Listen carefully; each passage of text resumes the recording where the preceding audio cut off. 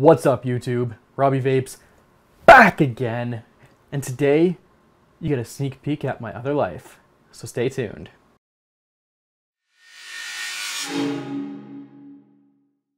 That is right, YouTube. Today you have a sneak peek at my other life. In other words, some other channels I've been working on while I've kind of let this one lay dormant. Basically, I have some other channels that I have one's with my brother, and one is actually my newer channel.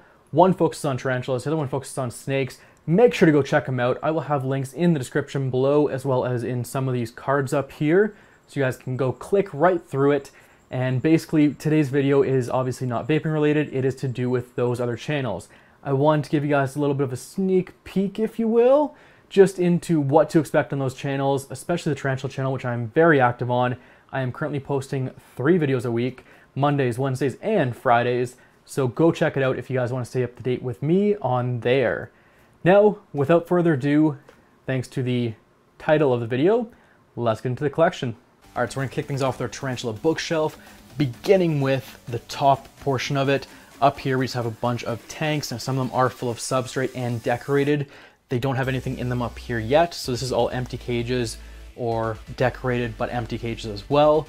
And that's just for some future editions, or if slings start to grow really fast, I have some cages already pre-made, so I'm prepared for that in the future. There's also some decorations up there, some supplies, paintbrushes, tweezers, all that good stuff, but that shelf is kind of boring. Let's move on to the exciting shelf. These are mostly juveniles. So over here we have the Grammostola pulchripes, which you may have seen the feeding video on. If you haven't, make sure to go check that out. That is a really fun video. I had a lot of fun making it. Hopefully you guys had a lot of fun watching it. But that guy right there is absolutely amazing. And I shouldn't say guy because it actually is a confirmed female. But yeah, hopefully you guys enjoyed that video, and that is the Grammostola pulchripes. Moving on, we have the Phormictopus cancerides, or paladin. He has his own little kind of castle there, and this was actually a betta tank that was converted into a tarantula cage, much like I've done in the past. There's some air holes along the side there for ventilation, cross ventilation, and there's some airflow on the top as well. Next up, we have the Poecilotherium metallica. This is, of course, a small sling. This is only about 3/4 of an inch. But this was part of my converting a betta tank to tarantula enclosure video I did before. So if you guys didn't see that, make sure to go check that one out.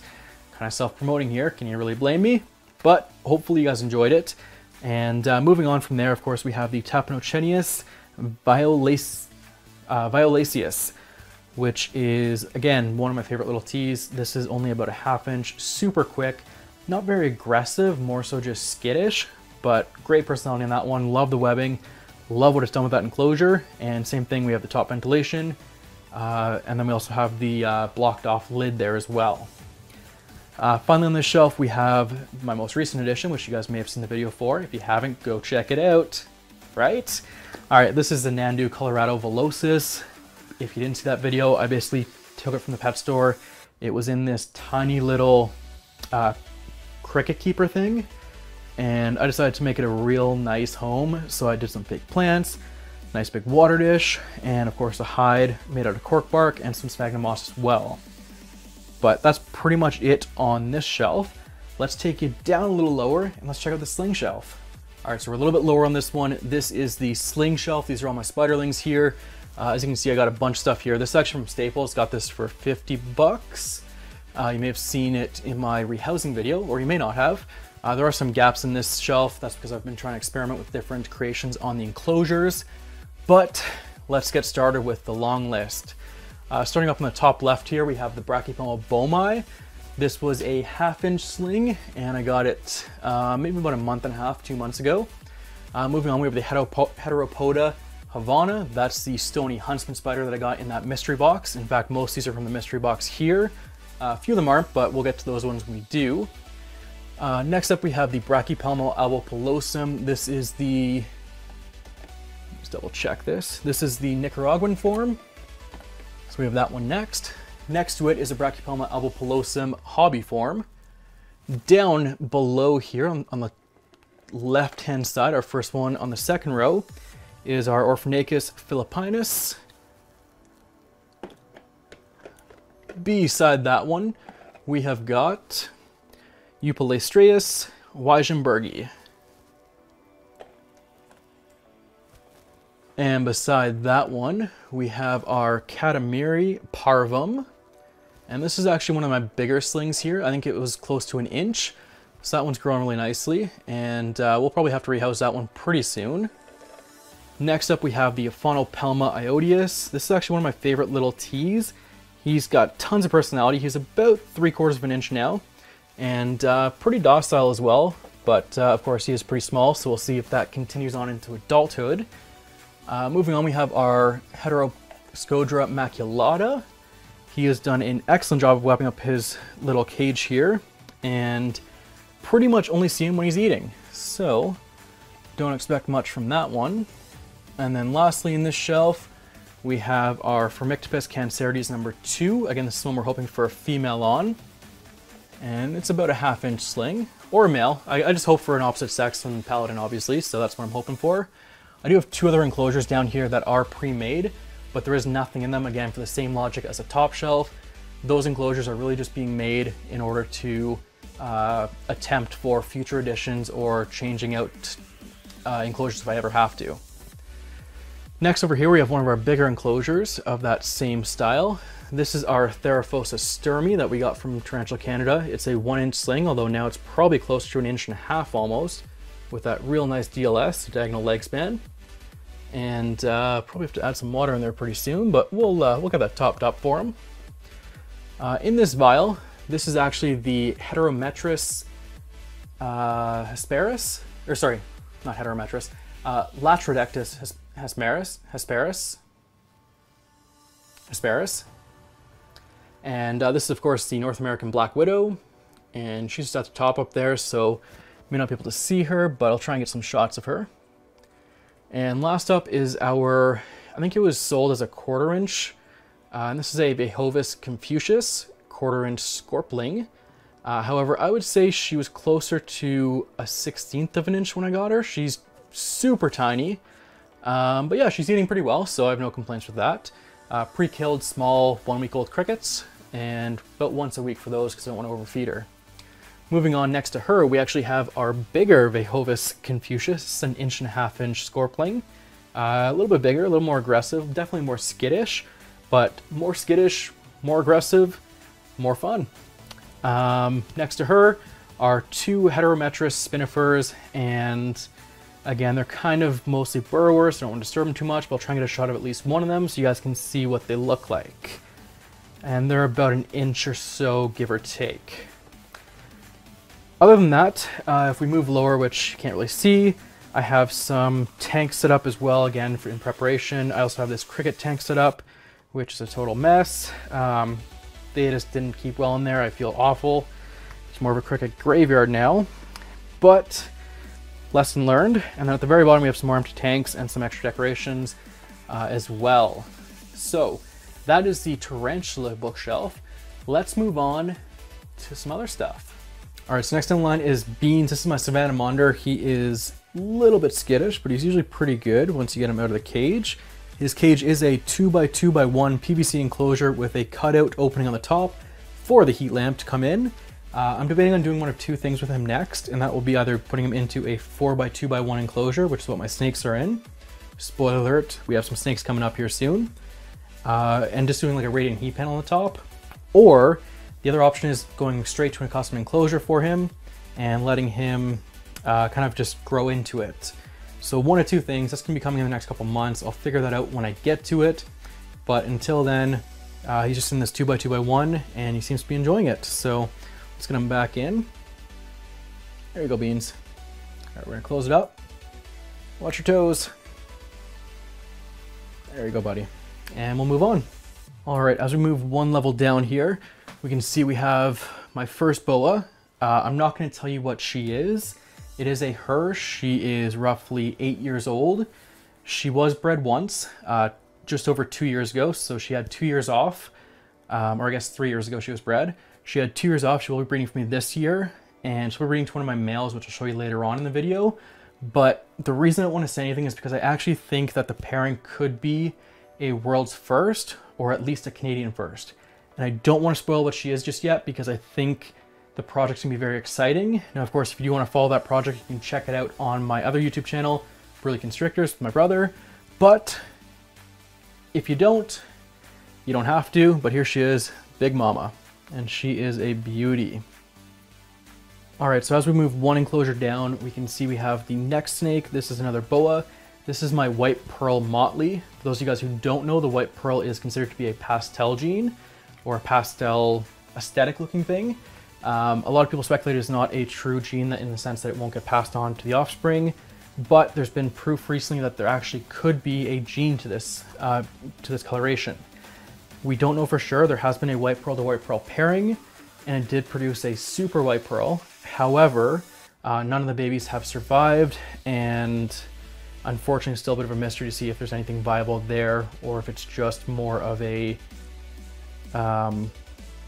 look sort of thing as opposed to a actual gene that can be passed on. But that's my white pearl motley, and she'll probably be off this year, so nothing too crazy with her, but she hasn't bred yet, and she's about 7 years old almost now. All right, so last up, this is my carpet python hand food. He is named, and you can kind of just see him there. He might strike the camera, so just be careful. He has the name hand food for a reason. And in fact, he actually bit me earlier today while I was trying to clean his enclosure out, so that was fun, but I'll show a quick video of that. It didn't hurt a ton. It actually could have been a lot worse. Well, actually, it could have been a lot worse. I mean, let's be honest, it got me, it wrapped me, and yeah, I mean, it just kind of is what it is. It happens, but I got over it, and it's honestly not very painful. It's just kind of annoying, more so than anything else. But yeah, you got me. So next up are some of my smaller snakes. They're all in tubs for the moment. Now I do have some extra PVC enclosures for them when they do get bigger, but in the meantime, they're just in here. And let's check out the top one. All right, so at the very top, we're gonna check this guy out first. This is Satan. He is a little bit more aggressive than hand food. He is actually a triple het. He's het, which means he carries 3 different genes, but doesn't actually display any of them. And so let's see if we can get him out here. He's of course at the very back. Just going to be super fun. Let's try to get bit on camera. All right, buddy. Show yourself for the camera. All right, so the 3 genes he carries the blood gene, the type 2 anery gene, and the sharp albino gene. You can see he's already ready to eat me. That is pretty normal for him. So really nice colorations. I actually think the blood gene, despite being considered a heterozygous gene, is actually somewhat displayable, and you can kind of see, but I'll let you decide. I think it looks a little more reddish pinkish because of it, but maybe I'm wrong. Maybe I'm just imagining things, and maybe he just looks normal to most people. Might have a bias here because he's my snake. We're gonna move him out of the way. Hopefully he doesn't try and bite me. Put his hide back. We'll put him back. And head down, buddy. Head down. Watch your head. All right, thank you. Moving on below him, we actually have my anery motley. She is much gentler. Of course, I say that I'm probably gonna get bit by her. But with her, super sweetheart. As you can see, she's trying to run away. And just a quick little glimpse of her. Beautiful pattern. Anery motley again, beautiful snake. Nothing to complain about. She's still pretty young though. She's only about, I think she's about 1.5 years now. Oh, don't go in there. All right, I'm just gonna use my hands for her. She'll be okay. Again, you're going in the wrong place. There you go. All right, we gotcha. All right, second last snake here. This is actually the first snake I got when I got back into boas. She is a female paraglow. For those of you guys who don't know what a paraglow is, it is basically a cross between bull woman caramel and sharp albino, which creates kind of this mixture of albino and caramel albino. That looks absolutely stunning, if you ask me. And let's see if I can get her out of here. Just to show her off. She's actually a sweetheart. She's really good. Never been bitten by her. But yeah, she's getting pretty big, so she'll get a new cage here soon as well.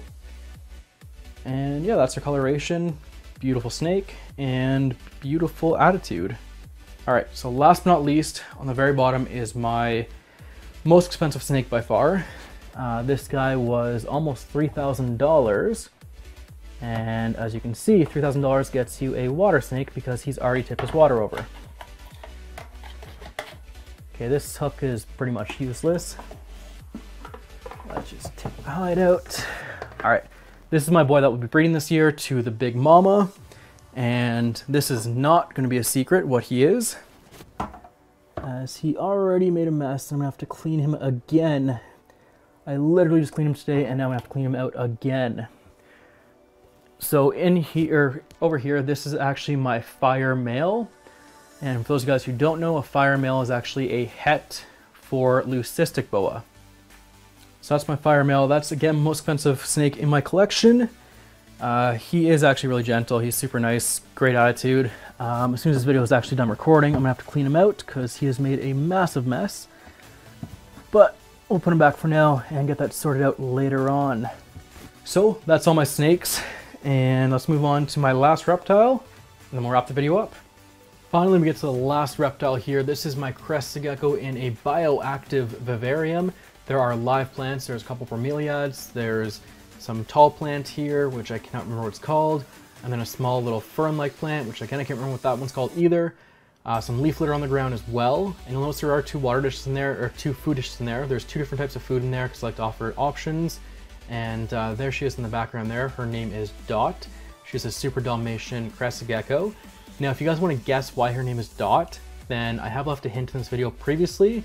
Make sure to kind of let me know in the comments what you think the reason is.